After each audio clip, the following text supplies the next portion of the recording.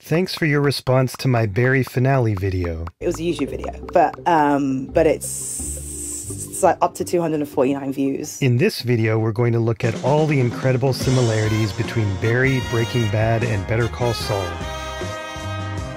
We've got Walter White, WW, and Barry Berkman, aka Barry Block, anti-heroes leading double lives as a human doormat, while they're secretly violent, cold-hearted killers. You keep who you are a secret.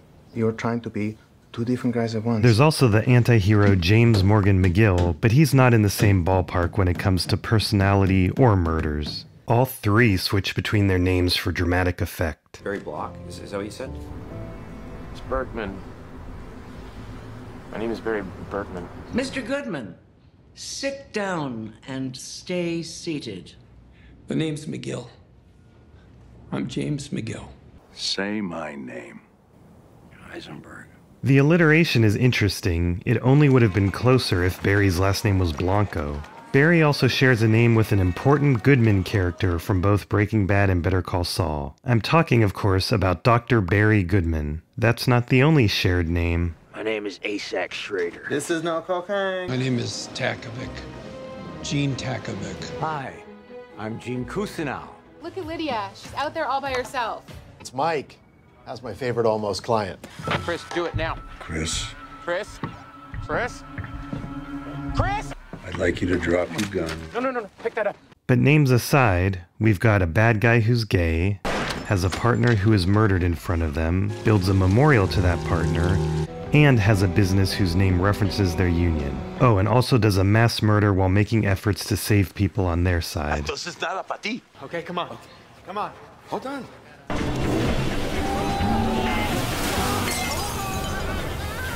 We've got a controversial blonde partner who gave up on her career. No thanks. Short stories. I said that if eventually I have enough good ones, that maybe I'll try and publish another collection. Those really didn't sell. I'm no longer an attorney. And who can be very emotional. Shut up!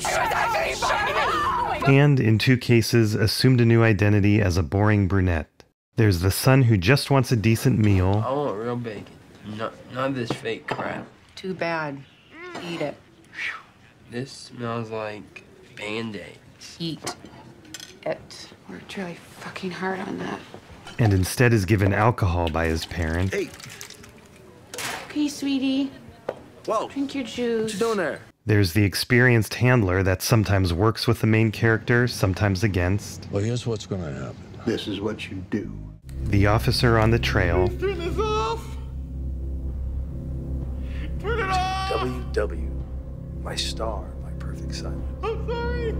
I've decided Gene is the Jesse of Barry, whose chance encounter with the main character in the pilot was the start of their double life. Some straight like you, giant stick up his ass, all of a sudden at age, what, 60, he's just gonna break bad? Gene M. Cousineau. I look forward to this journey. They both have a J-named girlfriend who is killed off early in the series after threatening to expose the main character. How do I know she'll keep quiet? I guess you don't. We're not the same, Barry. Because I'm a cop. And you're a fucking murderer. There's the colorful representative. What the hell happened to you? Mr. Acker would like to be paid $4 million for his pain and suffering. What's his opening offer? 400,000. But I think I can talk him way up. The beloved character whose name is unfairly dragged in the mud. What if I told you that in your hour of need, the person who was supposed to be on your side was impaired? My name is Gene Cousineau, and I killed her. There's the gun supplier, the crime bosses. Juan Bolsa is probably Goran Pizar and then Batir. Batir was also kind of like Don Eladio, but Batir's boss Andre is probably a closer match. There's the handsome crime family member and his older relative. Blood for blood. In fact, both of those elders are taken out by a bomb. Wi-Fi off. There's the loved one who freaks out when the main character takes shortcuts in their same profession. I have been doing this for way longer, and I think you'd agree that I am way better. You're not a real lawyer. University of American Samoa, for Christ's sake? An online course? What a joke. I worked my ass off to get where I am. And you take these shortcuts and you think suddenly you're my peer? You do what I do because you're funny and you can make people laugh. I committed my life to this. Walt did this too. Did you learn nothing from my chemistry class? Finally, there's the character they were going to kill in season 1, but the actor was just too good.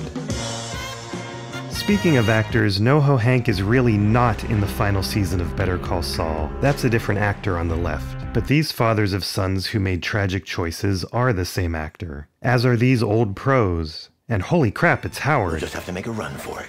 With 2 whole lines in Barry. Thanks, babe. In the pilot of Breaking Bad, Walt gets the idea to cook meth, which he does thanks to his reunion with Jesse. Pinkman? And even kills someone before the pilot ends. In the pilot of Barry, which starts with him killing someone, Barry gets the idea to start a normal life as an actor, which he also pursues right away. Both pilots end with the main character accepting their new life, with sirens in the background due to something they did. All 3 shows involve criminal organizations, of course, even...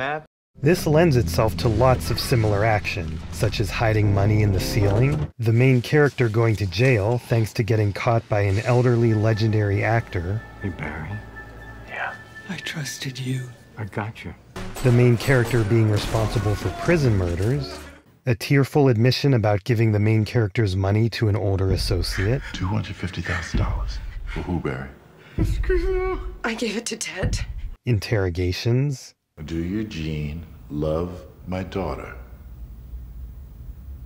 I don't know what you want me to say. Tell me again. What? Tell me again. Prisoners on a bus.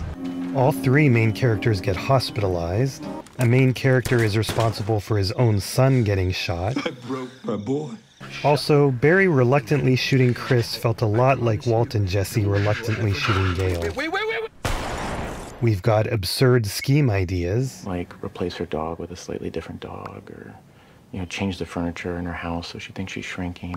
We break into his house, replace all the fluffy toilet paper rolls with single ply.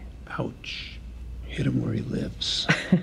Or whatever tanning lotion he uses, we replace it with sunblock. He gets in his tanning bed and waste of time. And trying to protect their partner from going down this road. Way to break into her car. Sally, you don't want to do this. Kim, doing this, it's not you. Okay, you would not be okay with it. Punching or kicking inanimate objects. A scary speech with Barry really one-upping Gus. I'd fucking kill you. I'd kill your fucking kids. I'd kill your fucking wife. And I'd kill your fucking mom. I will kill your infant daughter. We've got elevator traps. So you have your own show?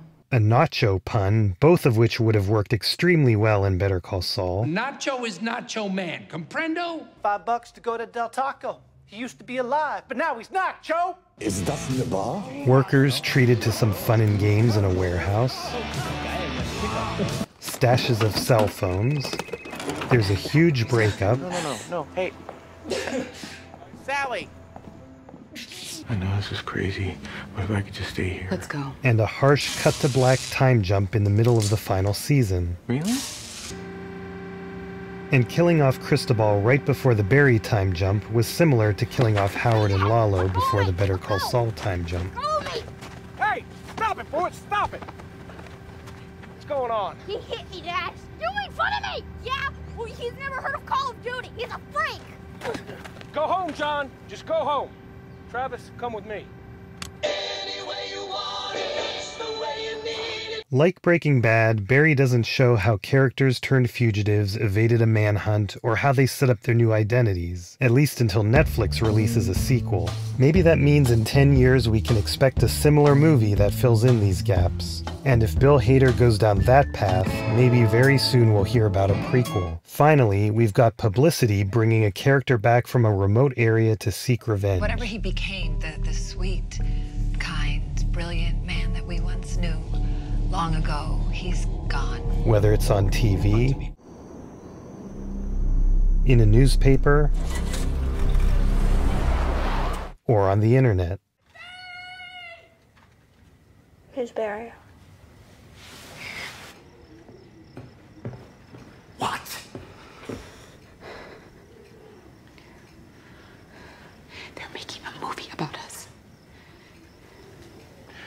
gonna have to kill Cousineau.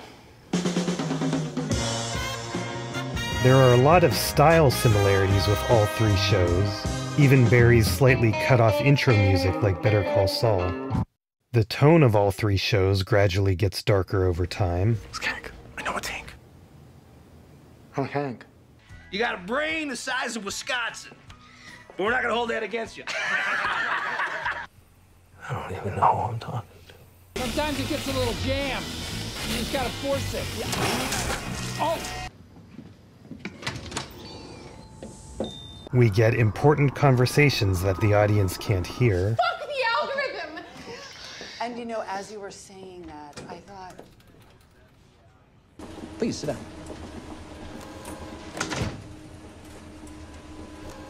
We get fixating on a minor flaw while distraught, which is oddly similar in size, shape, and screen position. Mr. White? Okay, Mr. Cousineau. Stop signs trying to warn the main character to stop going down Bad Choice Road. The scrolling in this mesmerizing grocery store scene seems to be an exact match for this Better Call Saul scene. Barry is a master of the oneer, a long, uninterrupted camera shot. It's often a slow, creeping movement that gradually reveals new information. A lot of the scenery looks extremely similar between all the shows. An obvious one is all the shots in the desert. The place where Janice dies in Barry reminds me of the place Mike dies in Breaking Bad. Better Call Saul's iconic glass blocks sort of make a subtle appearance in Barry. They're also strangely a Microsoft logo. There are office trailers with wood paneling, walking into creepy, flickering hallways, and these shots have a lot of similarities. We looked at the finale in depth in a separate video, but to recap, the finale's got Barry attempting to go out in a blaze of glory like Walt. Lord, I'm gonna die tonight. Hank robs him of that opportunity, and Gene robs him of the opportunity for a Saul-style ending. I'm gonna turn myself. Morwen Darkstar commented on my video that Gene actually gets Saul's ending. He gets to make things right, so to speak, for his love, and goes to prison because of that. The finale also has Sally's Walt-style confession. I did it for me. A huge shootout with Fuchs falling on John to protect him, like Walt did with Jesse. Speaking of Walt and Jesse, I completely missed the parallel between their final glances and Barry and Fuchs's final glances. Fortunately, Delty Coco called me out, and then others pointed out my omission as well. Thank you, and keep the comments coming, everyone. Back to the other similarities, we've got Sally playing the role of Kim. You need to turn yourself in. And the most glaring parallel, Hank getting a very Walter White death.